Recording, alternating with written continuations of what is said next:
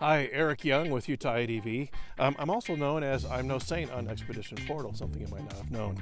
Today, I'm talking about tank bags.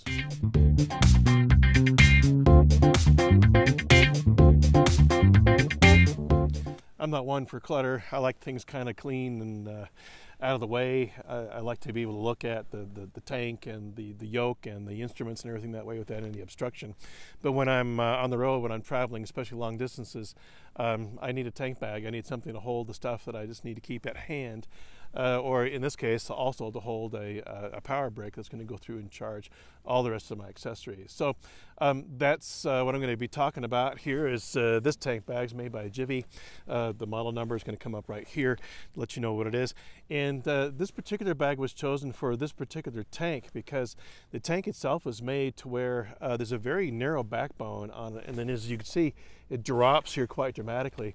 And there are not a whole lot of bags that fit well. I went through two different other Jiffy bags, a 15-liter and a 6-liter bag, and none of them, they didn't work. I wanted to use a tank lock system with this like I have on the 800 XC, but that wasn't going to happen. So I finally was able to find this narrow bag.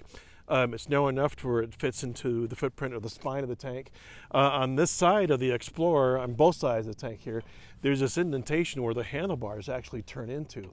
So if you had anything that was wider than this footprint on there, the bag would move from side to side, or it would inhibit the turn of the handlebars if it were too big and if it were a tank lock bag. So I went with this, and then to maybe offset the lack of cubic inch space for me to store stuff, I also picked up a couple of crash bar bags too. So the main things I keep in this, the first thing is a Go Zero 100R battery.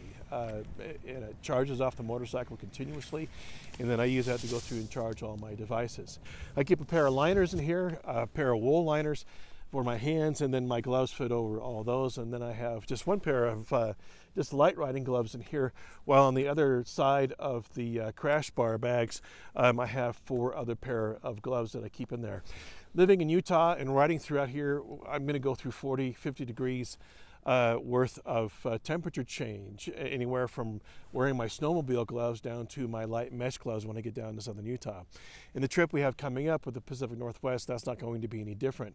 We'll have freezing temperatures up near Glacier National Park in Canada, and as we get down into the Central Valley of California, things are going to get pretty toasty. So I need basically 5 sets of gloves actually that will go through and help keep the riding safe and comfortable for me as I'm going along. Other material that I keep in here, I have this little case, and inside this case is where I keep just all of the patch cables that I need to charge devices and to download stuff if I'm downloading from my GoPro to my iPad or wherever. I have all the electronics involved in there. I've got this neat little Swiss Army knife that was given to me by a close friend of mine with my favorite saying on top of there. Some eye drops, I keep my earplugs in there, those kinds of things. This little device on here is made by, or is from RAI, and it's a towel inside of there. And I just use that to go through and keep my visor clean. And it's always at hand there. I have some spray visor cleaner in there as well. I keep a small first aid kit, and just odds and ends that any rider would want to keep at hand. On the crash bars on the both sides, I talked about the one side with the gloves. On this side, I have all my rain gear, and I have a down jacket that I use as a mid layer there, and then I also keep a wool layering jacket inside here as well. So if it starts to rain or we're getting a weather change, I pull over, and it's quick in and out without a whole lot of hassle, as opposed to getting in and out of the panniers in the back. And they're not too bad to get in and out of. I really like these bags, the crash bags. They're built just like a dry bag would be, where they have a Velcro enclosure, and then they roll up like a dry bag would, like on a kayak, and then connect and keep everything nice and waterproof. The bag attaches to the tank with 2 powerful magnets in the wings on each side, and then it has a strap that goes around the yoke and back, and I've secured that strap with a couple of zip ties just to keep anybody, well, anybody without a pair of dikes from stealing my bag there.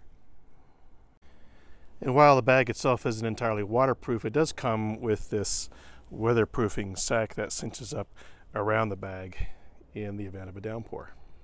So that's about the long and short of it. Just the main thing to get out of this is the fact that the Explorer will not work with any other tank bag other than this narrow one. And the only reason why I know that is because I went through 3 of them. And thanks to RevZilla.com for working with me as I had to go through and exchange one bag after another.